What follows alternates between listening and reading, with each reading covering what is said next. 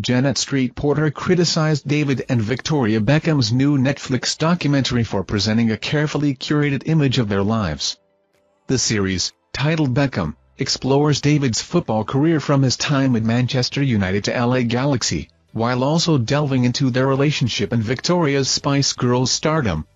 Street Porter expressed interest in the sports aspect but disapproved of the controlled portrayal of their marriage.